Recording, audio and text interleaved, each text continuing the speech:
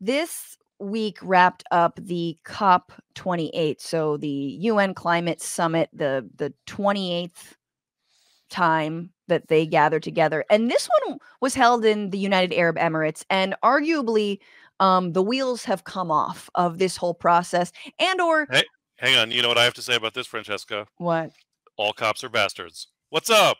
Hey, it's Hey. yeah, all cops are bastards. And also it is been a massive cop out this entire time. Because truly the COP process for reining in climate change, for transitioning to renewable energy has always been a showboaty, stupid, not stupid, but largely um symbolic and not actually like concrete conference. Has no plan to hold anybody accountable, has no money to actually make a transition away from fossil fuels possible. And this cop has proved that like people are actually using it to just do business deals. So the COP president of the UAE, Sultan Al-Jaber, who is also the Abu Dhabi National Oil Company head, has used the climate talks just like as a very extended like business lunch.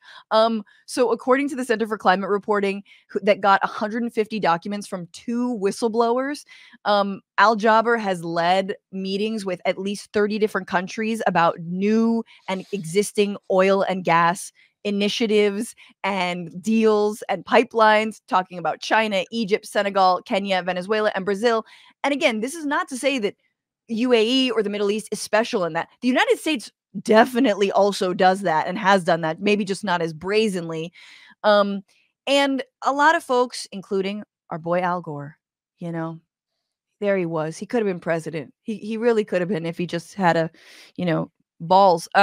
He tweeted out, COP28 is now on the verge of complete failure. The world desperately needs to phase out fossil fuels as quickly as possible, but this obsequious draft of this resolution reads as if OPEC dictated it word for word. Well, that's because they did.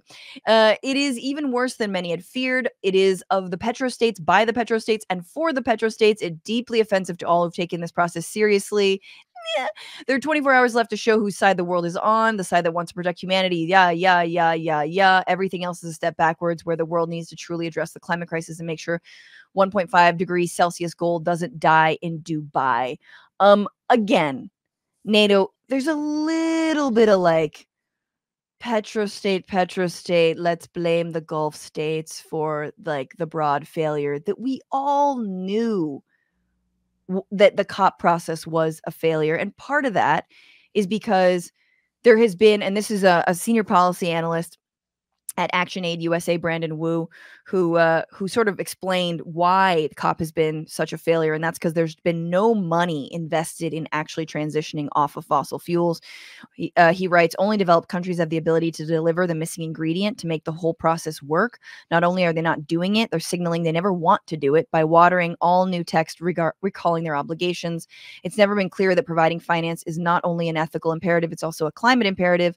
If we must play a blame game, let's point the finger at the developed countries that have been consistently failing at this imperative. In other words, the whole idea behind COP was we want to transition off of fossil fuels. And now that we're actually getting to that moment after nearly 30 years, it's like, but I don't wanna.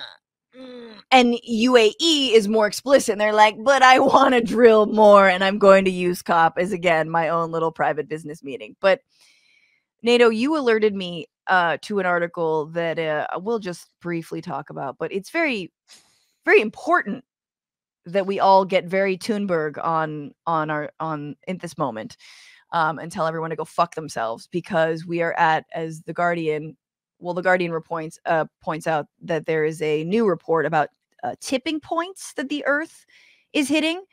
Tipping points are basically not slow, effectively not like slow global warming, the sort of slow boiling of the frog, but like actually fairly rapid collapses of our ecosystem. A couple of them, or 4 of them, include the melting of the ice sheets in Greenland and West Antarctic, the widespread thawing of permafrost, the death of coral reefs in warm waters, the collapse of one oceanic current in the North Atlantic. But then there's a few more, like hang on. This one I was oh, hang on, wherever it went. Oh, the mangroves, sorry. The mangroves and seagrass meadows, which are expected to die off in some regions if the temperature rises between 1.5 and 2 degrees Celsius, and boreal forests, which may tip as early as 1.4 degrees Celsius of heating or as late as 5 degrees Celsius. So unlike other changes, tipping points such as hotter heat waves and heavier rainfall, these systems do not slowly shift in line with greenhouse gas emissions, but can flip from one state to an entirely different one. When a climatic system tips, sometimes with a sudden shock, it may permanently alter the way the planet works. So if I'm hearing this correctly, some of these old ass motherfuckers who think that they're going to make as much money as possible before it all turns to shit might not actually make it. They might die in a wildfire or a flood as well, not just their children and grandchildren. I feel inspired. I mean, my reaction, it reminds me of a joke that I love by Will Durst. Will Durst, the dean of political comedy from San Francisco.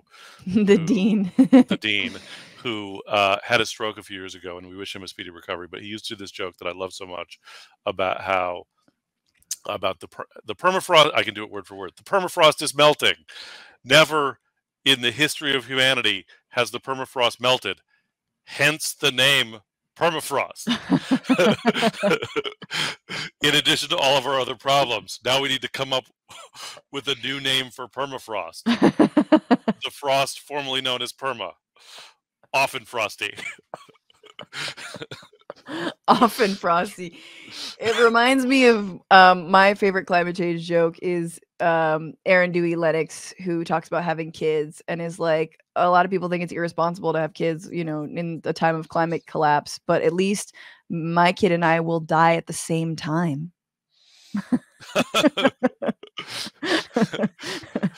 Just, that's more uplifting than my version of the joke, which was that my plan was to fatten myself so that my kids have something to eat. Oh my God, that's awful. Look, I think it is. I'm not saying that Gulf states aren't like mostly just running on oil and are craven, but I also think that other countries are just as craven. And the idea that the COP up until this point was like, you know, all hunky dory and corporate free, that's bullshit. There was never really a seriousness around transitioning and definitely not money being put behind it. You're talking about China, Egypt, Senegal. I mean, places like Senegal, Kenya, Venezuela, and Brazil. It's like, again, pay them. Put the money down and pay them to stop exploiting the resources. That's all. That's the way forward, is to pay the global south to not like drill. That will save us. That's what we have to do. What's going on, Frantifa? If you haven't already, subscribe to this channel right now. Hit that button. And also, you can become a patron and support the show every single week. Get access to bonus episodes and exclusive merchandise. Patreon.com/bitchuation room. Do it.